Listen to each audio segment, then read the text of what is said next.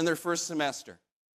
Do you know how many minutes of financial literacy, of financial economics and understanding there is in the curriculum? 0. And the majority of people receive their knowledge from their parents. Baby boomers, aren't we a great example? We are creating another generation of financial illiterates at our peril.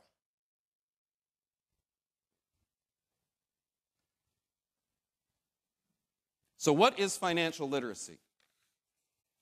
Financial literacy is the ability to use knowledge and skills to manage financial resources effectively for a lifetime of financial well-being. Education is the process by which people increase their understanding of financial products, services, and concepts so they are empowered to make the right decisions and informed choices and know the pitfalls and know where to go for help around their financial affairs. It's true that financially well-versed people are far more happy, are far more calm through this period of uncertainty than people that are not. And what is knowledge? Knowledge is power. When you do not have knowledge, you have what? You have fear, because you do not know. You do not have the information at hand to allow you to make those rational, concrete, wise decisions. Never before have we had a situation where people need advice like they do today. Never before. They need good, sound, well-informed, knowledgeable advice so that they can become empowered and knowledgeable about their financial affairs. The keys to financial literacy, again, are: how do I manage debt effectively? How do I live frugally?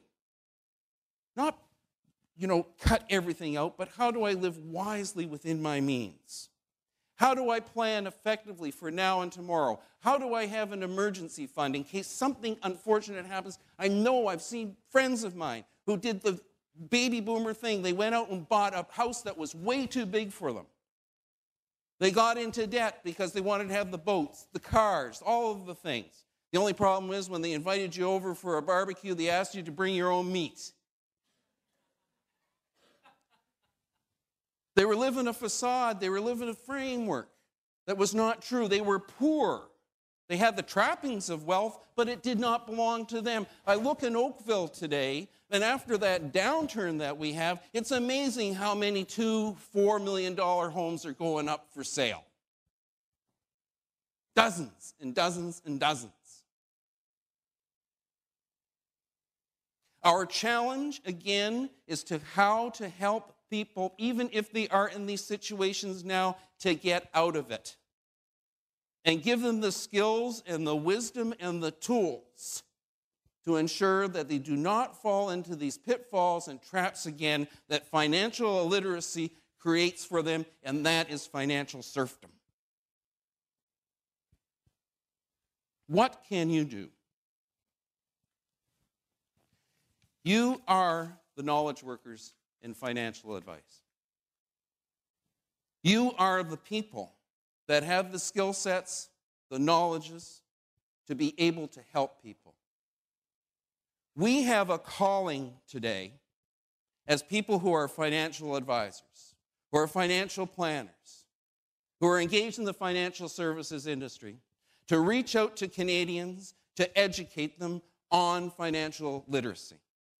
Of course, governments can do anything they want. They can create national programs, they can send out brochures, they can do all of those things. But the true work of financial literacy happens at the grassroots level, in your own community, your own engagement in the political process. When you get home, write, mail, call, email your MPP and ask him, her, what their position is on education, on financial affairs in the high school system. Ask them that question. If you are asked to write articles, if you are a volunteer to speak, go to high schools. Frame yourself in a new way. Think of your business in a new way. You are in the business of think about differentiation that you could have in marketing. When you would think about yourself as an organization, as an individual, whose primary reason for existence is to bring knowledge to people so that they can be secure, they can be happy, and they can be free, because they have the financial literacy to make those decisions that they have to make with wise, informed people and ideas.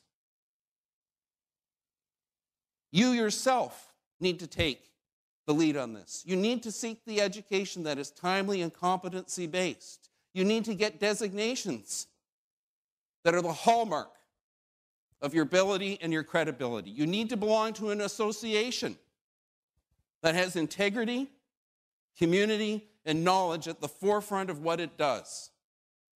You have to take this by the horns. You are the foot soldiers of literacy, and you must talk to your compatriots and your colleagues to engage them in this process, because it is now that we have to do these things. You baby boomers, me included, we've left generations in the future with the bag. All you people born after 1963, point your fingers at those baby boomers that put up their hand and said, "Look what you've done to me." But we can atone. We can atone. Become teachers. Become knowledge workers. Transfer those things that you know to other generations, to the people that you know, to help them have security in the future so that they can become financial literates.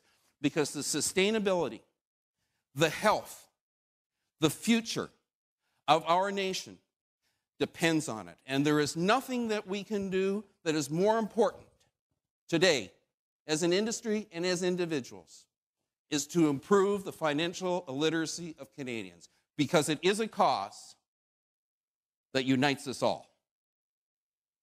Thank you.